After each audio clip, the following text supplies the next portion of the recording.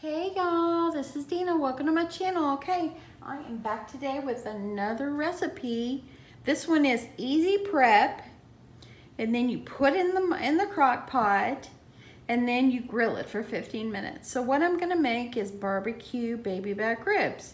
Okay, so I found this recipe probably, I don't know, 7-8 years ago, and I've always just used the same recipe. It's so simple. So let me show you what I did. Okay, so I'm just gonna cut this little bit of fat off the end. I hate fat on my meat. Ugh, that's so gross to me. My husband always tells me, don't cut the fat off. And I'm like, oh, that's gross. Okay, so I've got this thawed, and I've got this already washed, and it's a good stick of meat. I'm just gonna put my baby back ribs in my crock pot. I've already got it turned on to high. You're gonna cook these on high for like 5 hours, 4.5, 5 hours. So I'm gonna put those in there. Let me move this cutting board out of the way. Wash my hands. Okay, so now that I've got my ribs, so simple, right? Ribs are in the crock pot. Then how I'm gonna cook them is I'm gonna take a bowl. I have brown sugar, and I bought a can of pineapple juice. And so I'm gonna pour about, I don't know, 3/4 of my can of pineapple juice, or even all. Let's live on the edge and go for all. So I'm gonna got my pineapple juice in here. And now I'm gonna take about 3/4 of a cup of brown sugar.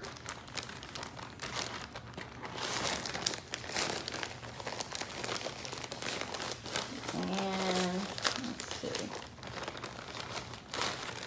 That looks about good. Mix it in there. And grab a big fork so I can mix it in.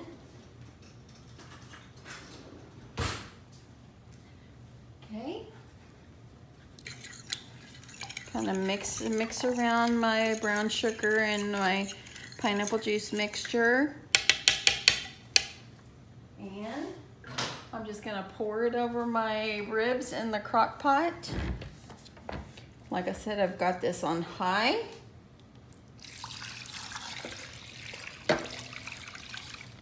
Look at that, let's get all that goodness of the brown sugar in there too.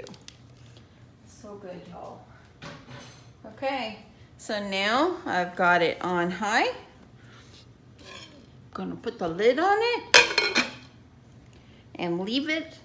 And I will come back in probably about 4.5 hours and check on it. Probably by then, 4.5 to 5 hours, it's plenty, because you do not want it to overcook.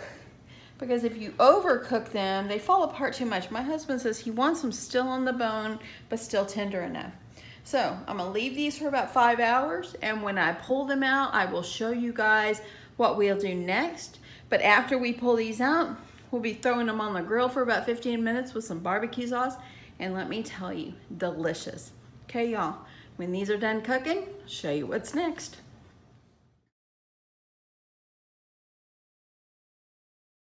Okay, y'all, so I am back now. It's been 5 hours, and I'm taking them out of my crock pot now.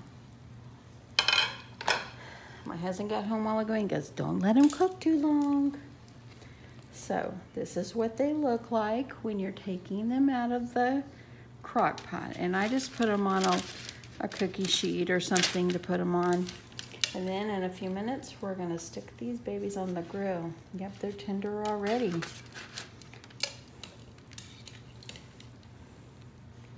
Look at that, perfect. Okay, so now I've got that off. And when I get them on the grill, I'll show you what they look like. See, they're all cooked now. I'll get the barbecue sauce ready, okay?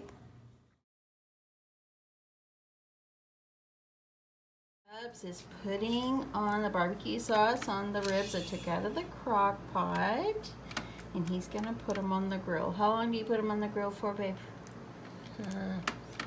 10-15 minutes. Okay, so they're gonna be delicious.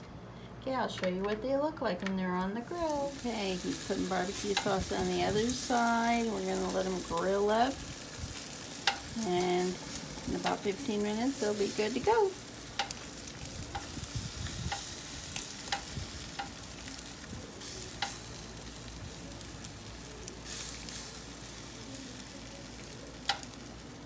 More sauce. Need more?